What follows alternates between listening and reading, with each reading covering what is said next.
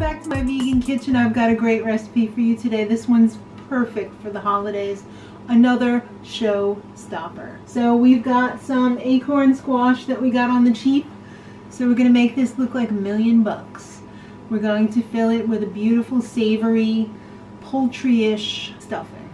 So I've already prepared 3 of these. I just cut them in half. Well, first I washed them. Then I cut them in half and scooped out the gross part.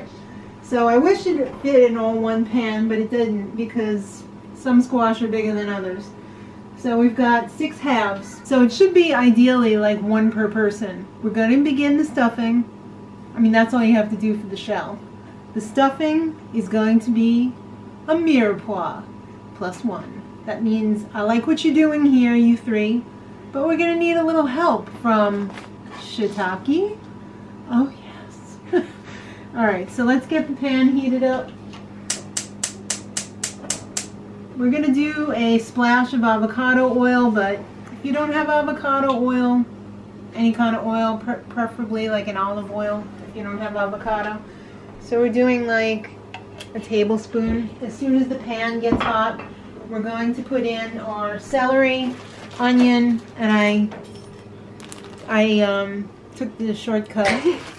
It's semi-home chopped shredded carrots. Don't worry about the amounts. Everything is going to be in the description box. Some amounts are going to be exact, some don't worry about. It's not a big deal. Just as long as you have this combination. Almost about the same amount of celery, onions, and carrots. So don't worry about it. So this is also a general stuffing. You can use this on a lot of different things. You could use stuffed peppers, you could do stuffed peppers, you could do some sort of a stuffed squash. It doesn't have to be acorn, it could totally be butternut, or it could be that other one that looks like a green pumpkin. Okay. I'm not sure of the name. So we're getting our mirepoix going. As soon as that starts to get a little bit soft, we'll put in some. As soon as that starts to get soft, we're going to put in some sliced mushrooms. Again, don't get hung up on the type of mushroom. If you've only got the white, use the white. If you've only got oyster, use oyster. It's not a big deal. So this is looking really good right now. It's starting to get soft. So we're going to add in the stock. I have some water and stock and, you know, concentrate. So I'm just going to do about 2 cups worth of stock. This one takes a little bit more because it's not as concentrated as like the Better Than bouillon.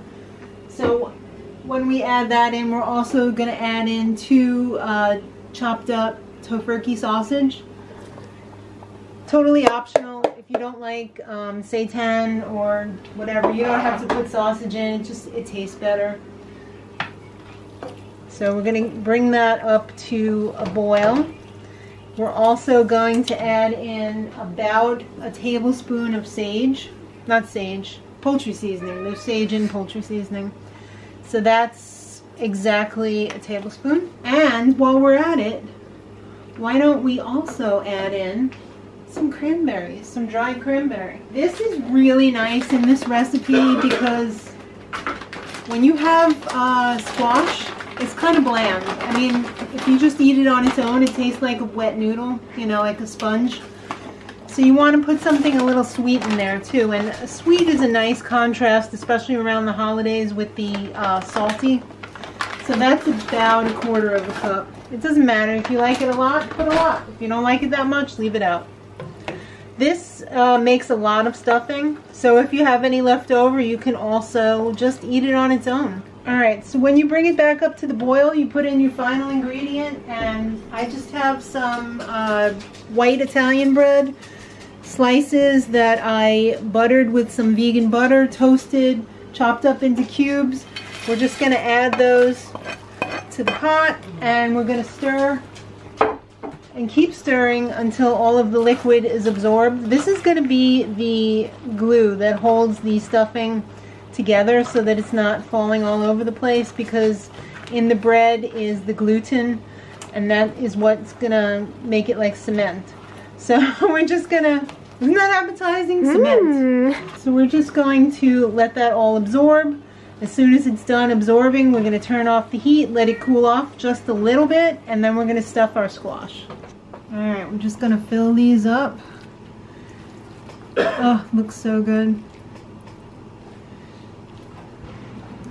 Now, once we get these all stuffed, we're going to put some foil over the top, because if we don't, it's going to dry out, and we really want it to steam in there. So let's just get these done. I got my oven preheating at, I don't know what temperature, but you should probably put yours at 375 to 400, because my oven's broken. So I have mine jacked up to like 500, but it's totally not 500 in there. So I'm not exactly sure what temperature it is, but we'll make it work. We're gonna roast it for about an hour, and then we should be ready to eat. It's really simple, fancy looking recipe for the holidays. All right, this is a bonus. We have just enough stuffing to stuff this pepper. So we'll see how this turns out. I wasn't even planning on this. So we'll just pop this in with this one. You're neighbors now. And we're gonna pop that all in the oven for about an hour. All right, these have come out of the oven. It was actually 400 degrees, or it should be. They were in, supposed to be 400. Yeah, they were in for just about a little over an hour. And you should keep them in until your squash is tender. This looks so beautiful. Right? The pepper turned out pretty well too, it looks like. I love when my food is in like a food bowl. A bowl made out of food and you eat it? Yeah. That looks really hot, so. Yeah. Mmm. Wow. Yeah? Mm-hmm. Showstopper?